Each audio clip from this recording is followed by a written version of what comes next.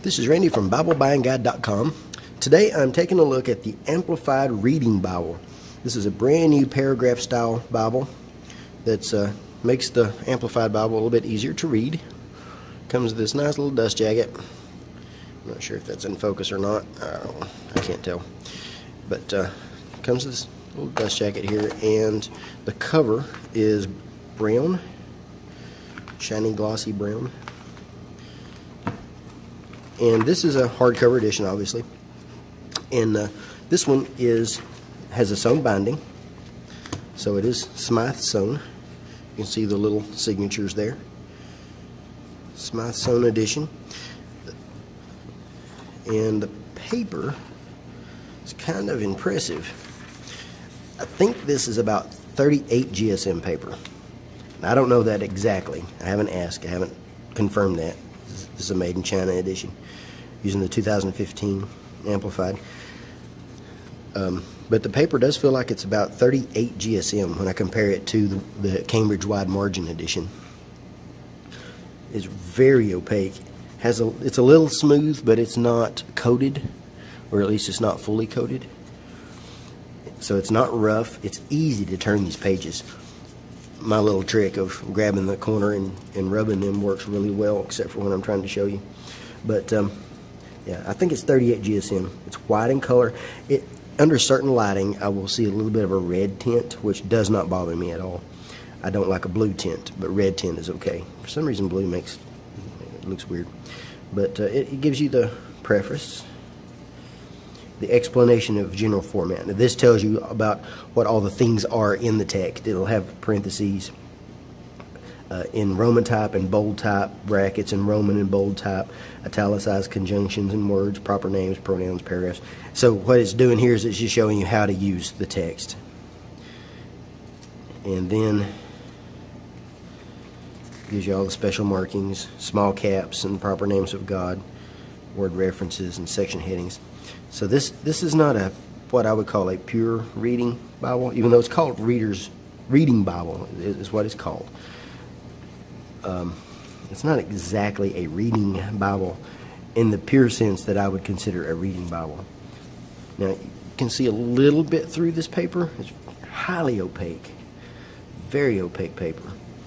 Probably shows through a lot more on this camera than it does to my eye. But here's the deal. It is a single column paragraph edition. Now it does still have section headings in the text. It does still have chapter numbers, and it does still have verse numbers. And right here you can see a reference. You can probably hear my train driving by. So it does have some references in the text. It does have the amplified text, so you do have these little amplifications in there. To me, this makes it a little bit difficult to read as just a reader. So I don't think of this as a reading Bible so much. If I'm just going to pick a Bible up for casual reading, I don't think this would be the one I would pick. But if I was going to pick up a Bible to read for my study, this is a great choice. And that's really what the Amplified Bible is about anyway. But it has around 90 characters across and about 20 words across. So this is a little bit much when you consider readability and all this. So it's not really optimized for reading, but it's still good for reading. It's about a 9-point font with a 10-point font with the space between the lines with the leading, so 9-10. Good dark font. I like this font. I like that design. And you can see the poetic setting. So I mean, you can see here through you've got the section headings all the way through. I mean, it's standard Amplified Bible, but it's placed in a more readable format, which looks really good. It really does. I taught from this one this morning. I did have a little bit of issues trying to teach from it, looking for some of the verses when you have more reading than anything else, when you had the amplified text with all the little interruptions in the text. It does have line matching. It lines up really well. Nice and sharp. This is a good dark font. Good dark font. I like it. Looks really good.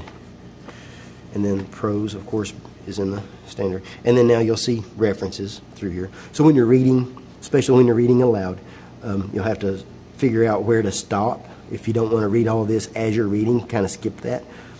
Then, and maybe use the amplified portions to give explanations if you're teaching, which is my preferred way to do this.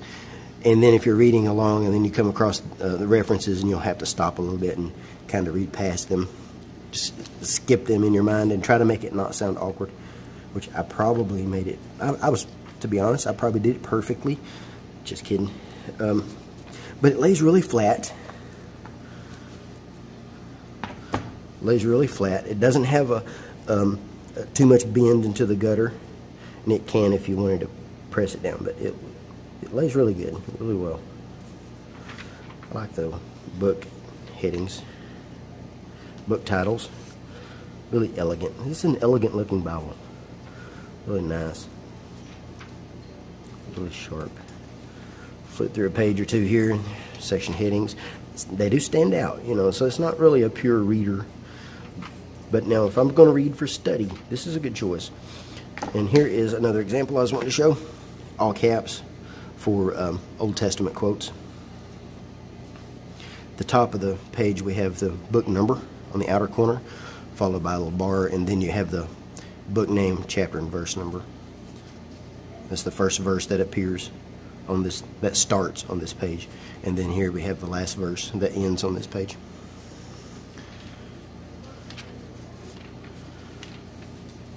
It's a pretty Bible. So it does have some references. It does have some. It doesn't have footnotes. That's the amplified portion. All the amplified stuff in there. And then in the very back, we have a few little extra features. As you probably saw, I'll say it just in case. It is a black letter text. So there's no red here. It's a black letter edition.